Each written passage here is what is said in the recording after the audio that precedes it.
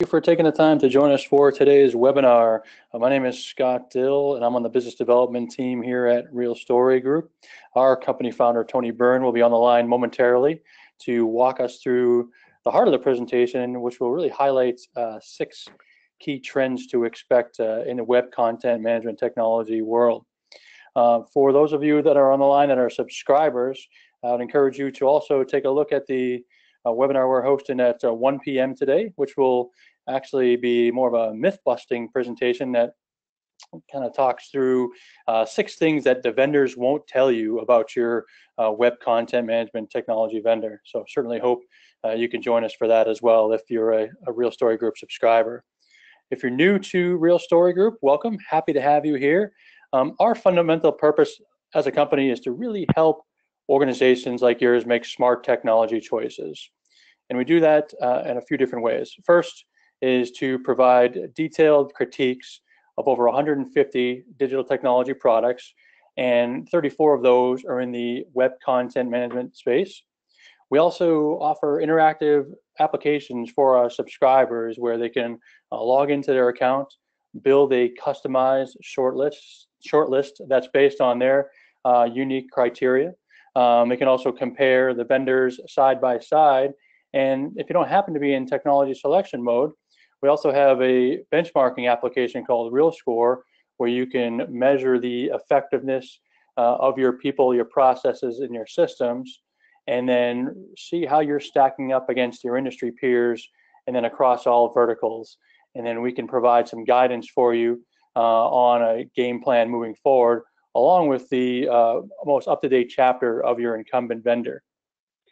And finally, we do a select number of consulting projects throughout the year where we'll actually come on sites and act as an extension of your team to help with your technology roadmap planning, along with in your vendor selection process, helping to create RFI, RFP, etc.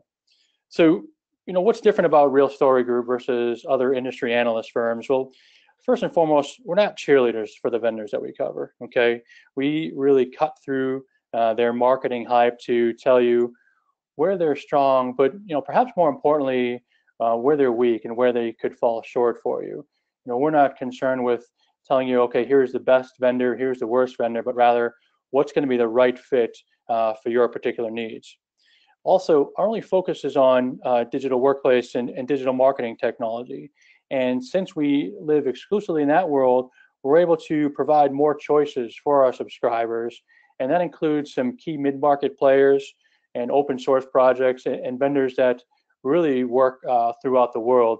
That's where our customer base is, and certainly that's where the majority of your customer base likely resides as well. So those are some different areas in which we can really differentiate ourselves versus other analyst firms that you may have come across in the past. So with that, I'm going to hand things over to Tony, and he's going to take us through today's presentation. Tony? Great. Thanks, everyone. It's really great to be here with you today.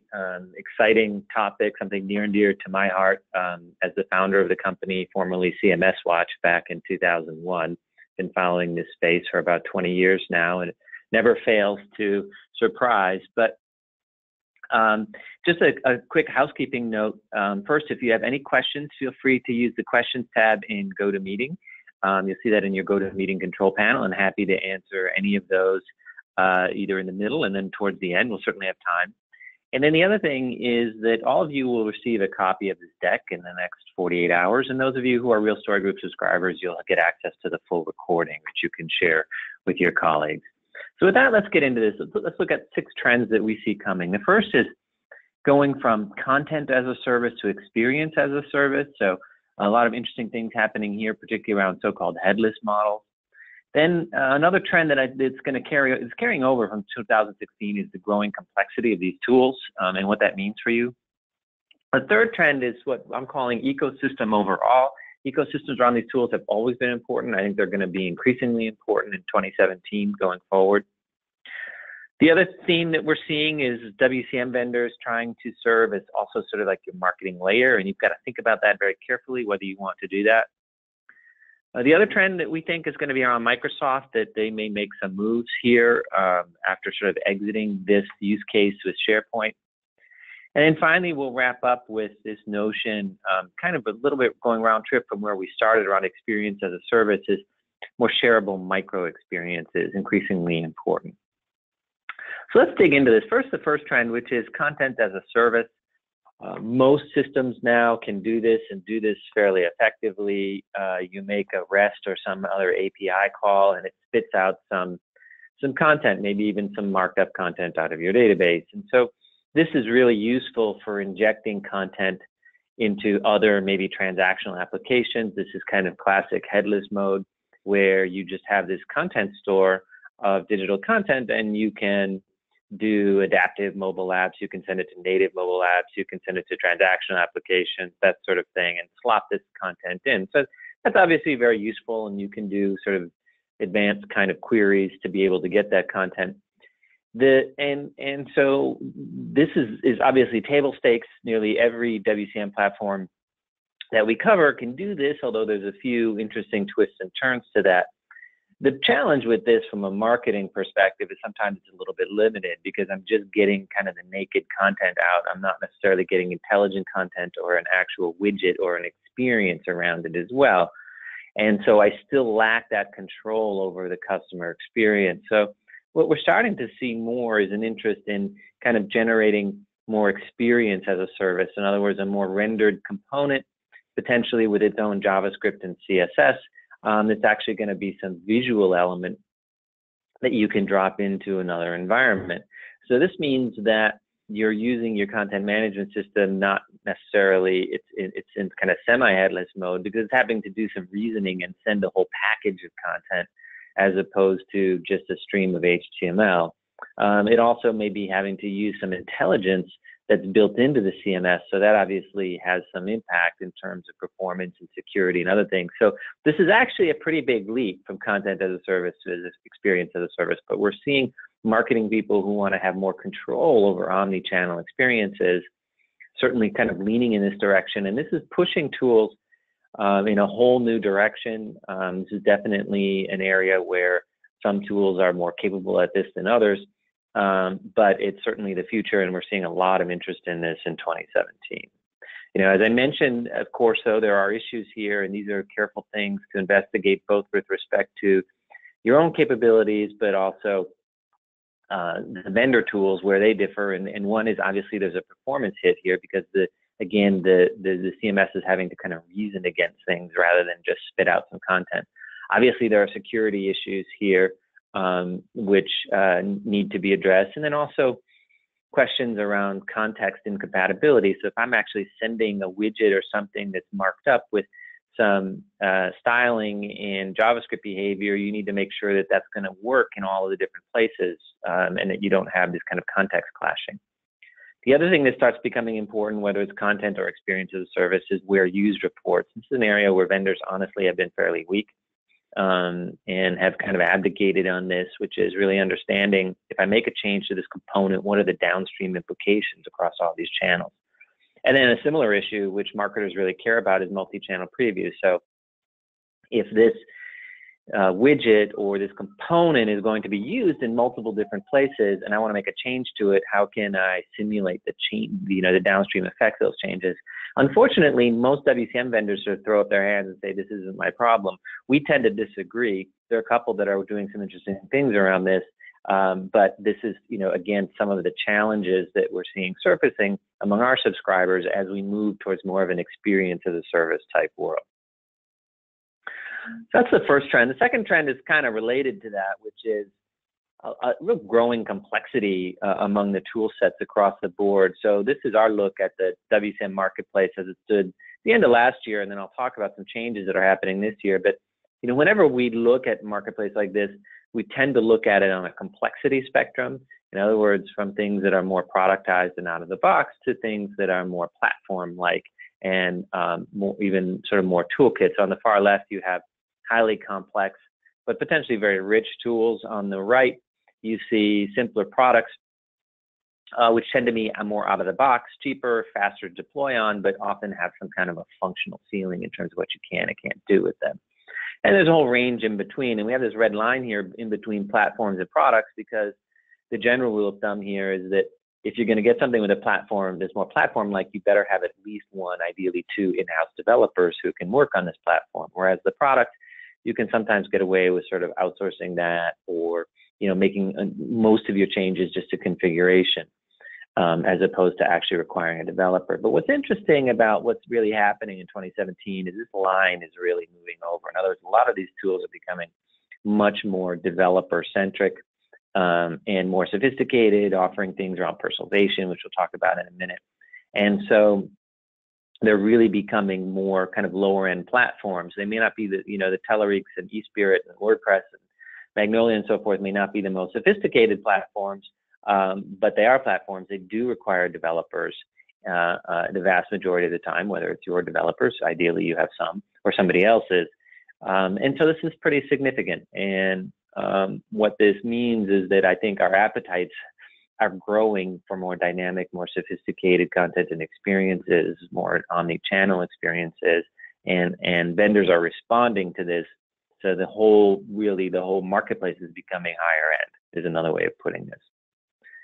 The other thing that we're seeing is the legacy platforms from some of the big infrastructure vendors. Those have really been fading away, and some have actually, really disappearing. And certainly, those of you who have used some of those tools for web content management probably do not mourn their departure. But anyway, that's the second trend, which is really the tools becoming more sophisticated, richer, but as a consequence, more developer intensive. And so the related trend is really around the third one, which is the ecosystem around these technologies are going to matter more. And again, that has to do with complexity and the fact that we're demanding more out of them, that these are becoming central to our digital strategies. And so, you want to be not wholly dependent on the vendor. You want to be able to, tap into this notion that it takes a village to raise a CMS. And so that can be software partners. Certainly the vendor is part of it in terms of their own tech support and professional services. But one of the things that we've always looked for is, customer extranets, customer communities. How often do user groups meet, both either globally and at a local level? And obviously the all-important services partner channel that you see in the lower right. And this has always been important. And in fact, we've always thought that this was the best measure of the potential longevity of the technology, was the strength of the ecosystem around it. But having said all that, I think that as we see all these shifts in 2017, you're going to be leaning more on this ecosystem as we transition some of these architectures, as we experiment with more sophisticated capabilities like personalization and all the things that flow out of that, like having an effective content strategy and so forth. We're seeing our subscribers certainly leaning more on the ecosystem. Sometimes independent consultants, integration firms, participating more heavily in customer communities, looking for things like package connectors to other solutions rather than writing them themselves. And these are the sorts of things that an ecosystem is supposed to generate for you. And it's interesting because, this is one of the key areas in some of our own tooling. So I'm showing you a screen here from our Real Quadrant shortlist generator. So this generates a vendor quadrant, and you pick some scenarios here, and I just picked 3 scenarios for WCM, but I would point your attention over here, where you can weigh the importance of these different strategic considerations on the right. And by default, there's 10 of them, so we give them all 10%. But what's interesting about this is, we're starting to tell people, that certain things around community strength is really important, and you may want to be kind of overweighting a little bit more there. Certainly value for money, maybe channel professional services, a little bit less interested maybe in the roadmap. Many of those are mythical. Certainly technical modernity is important. Vendor viability, again, if the community is strong, maybe that matters a little bit less. So, and, maybe in terms of, again, the overall kind of vendor strategy, also potentially something. So, you can play with this yourself on our site. If you go to our tools and you can see this, but really weighting things like community strength is something that we're really encouraging people to do, even for, SaaS-based type solutions. So, a lot of, possibilities there for you, obviously, I see I actually overshot the landing zone here. So let's say that we're going to say technical modernity. I'm going to put up to 20%. And that gets us to 100 here. And then we'll go ahead, and what this does is generate the actual, short list, which is always interesting to see. Now I'm not logged in here, so it's going to just show kind of a dummy short list for us here. But if I were logged in, it would actually show all of the different vendors and everything else. And so, but the larger point here is that this is a trend that the ecosystem is becoming more important, but it's also, I'm going to say, it's something that we would really advocate for you as well, which is that you should be spending, paying more attention. So this is both kind of a prediction and also some advice here as well. So you can see this quadrant came up, and it shows the strategic consideration. That's what we were just messing around with. And then the scenario fit, those were against the 3 scenarios that I did. And of course, I was logged in the actual vendor names here. But you can see that from a strategic considerations, they're all over the map in terms of what might work and not work. And I think a lot of that has to do with how strong is the community around that particular product. Okay, so that's ecosystem. I think the fourth trend is another area where we would offer some advice. And so this trend is really around web content and experience management vendors, not just wanting to manage the content and experience layer for you, but also to try to manage sort of the data layer for you. And, they wanting to be essentially your central marketing dashboard. And to do that, they want to then become essentially the aggregator of all your marketing data, including stuff coming out of a lot of different systems like ad serving, CRM, social media. And the argument that we have made and will continue to make is that web content experience management vendors are singularly incapable of doing this effectively, that you don't really want to use them for your marketing data warehouse, that in fact they really shouldn't be anything but a consumer of your data layer. So obviously data is really important about your customers, about prospects, even about anonymous visitors, that sort of thing. It's important for the overall experience.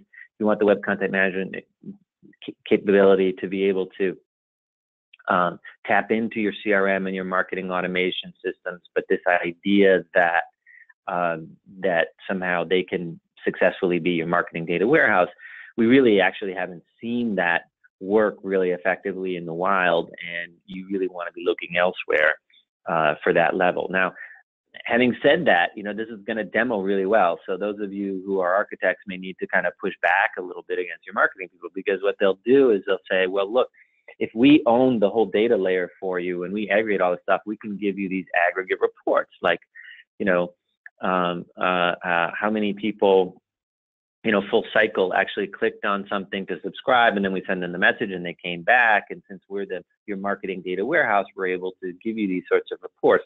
The reality is the reports are actually fairly thin compared to, real data warehouse, and your ability to actually manipulate the data becomes fairly limited. So, the allure of it is certainly there, but I think for any organization that's bigger than, particularly if you're a larger enterprise, you really want to separate concerns, and you definitely want to separate the data layer from the web content management layer. But we're going to see more and more vendors really kind of pushing here for the simple reason that it's demo candy, right? This stuff demos really well. And it's not until you actually go into production and you start actually trying to do this that you realize that you've been blending too many concerns. So once again, I'll invite you, if you have any questions, feel free to use the questions tab in the GoToMeeting panel, and we'll certainly have some time to address them here in the next 10 minutes or so. So once again, this is this notion of, the digital marketing reference model that some of you have seen before. We spent a lot of time customizing this for our subscribers, but the point here is that you have major channels, and then you have different delivery services here in the gray. The channels are at the top. Then you have this content and engagement management layer, which includes WCM in green, and of course key capabilities around asset management, marketing automation, social engagement. And ideally what you do is you have a separate enterprise data backbone that is able to draw, customer records, get reporting data back, and tap into some of your legacy data systems, maybe your ERP system, in a way that doesn't trap that data in one of these silos. That's the worst thing that can happen to you, is that the data gets trapped in one of these colored silos here, and therefore it doesn't become available to the others. Trend is around Microsoft. Really interesting. We think that they're going to do something this year. Exactly what it is, don't know. We don't claim to have any insider scoop, but if you've been following this space, you know that for 10 years, Microsoft said you could use SharePoint, and for that matter, the early versions of Office 365 as a web content management platform, including an externally facing web content management platform. Microsoft finally gave up the ghost on this really in 2016 by really not making any improvements to the WCM capabilities and more or less saying, look, don't use this for external, which is something we've been saying for 10 years. Finally, they kind of came to the mountain on that. They also sunset the external facing web content management capabilities in Office 365, told people not to use it anymore for external facing websites. And so I think a lot of people thought that Microsoft was sort of getting out of this game. But if you look at what's interesting is what's happening more around Dynamics, and how Dynamics has really spread its wings from just being a CRM to more of a little bit more of a marketing resource management system, a little bit more marketing automation system. They're changing a number of things right now, so it's a very fluid environment. This is causing some distress among some Dynamics customers. For example, they sunset their existing campaign capabilities, and they're going to be rebuilding those supposedly in Q3, Q4. So like a lot of things with Microsoft in the cloud, there's a lot of shifting going on, some of it very abrupt. One of the shifts that we may see is around web content and experience management. They're already providing some asset management, not global asset management you would get from a proper DAM, but asset management in the context of delivering these outbound campaigns and some landing pages and so forth. And I would expect that that the natural evolution of WCM, if it happens at Microsoft, is likely going to be under the Dynamics brand. Great. So the last thing here is really around supporting shareable micro experiences. I think that this is really what a lot of marketers are looking at as the future. What's interesting is that a number of these small SaaS-based content marketing platforms sort of grew up around this use case, Rebel Mouse being one of them. There's dozens others. And the idea here is that I'm not necessarily building a whole website or necessarily a whole page. I just want essentially this widget that can be shareable across multiple different channels, including potentially my website. WCM vendors are really slow to adapt to this, and that's why we sometimes see third parties doing this. Our advice on this is to avoid going to a third party if you can, because it's just one more content publishing system in your architecture, which can get messy. But to the extent that you can push to get the right WCM technology that's capable of doing this, that's ideal for you, right? So your WCM technology becomes less around delivering entire properties, although it can do that, and more around supporting shareable micro experiences that can go across different properties.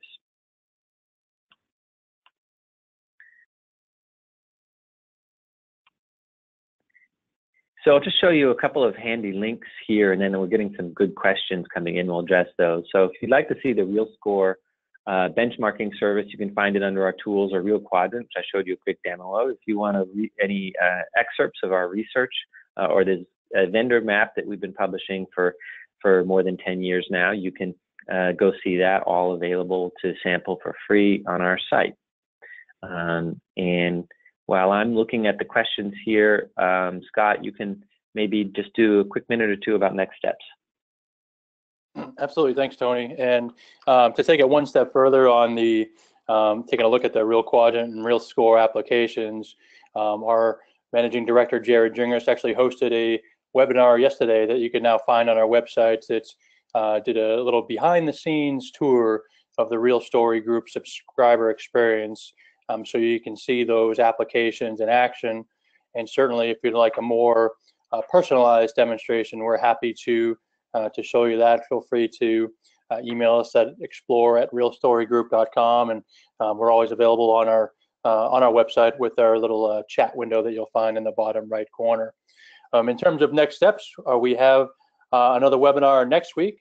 We'll take a more sort of internally facing technology approach, where we'll be walking through ECM marketplace trends. So looking at enterprise content management. That'll be next Tuesday, April 11th at 12 Eastern. And then for our subscribers, again, we have a Mythbuster webinar here starting in about a half hour with Tony. 6 things that vendors won't tell you about web content management technology, and similar presentation next week about ECM technology. So if you're not a subscriber, please let us know about that, and you can again reach us at explore@realstorygroup.com or give us a call on the numbers listed.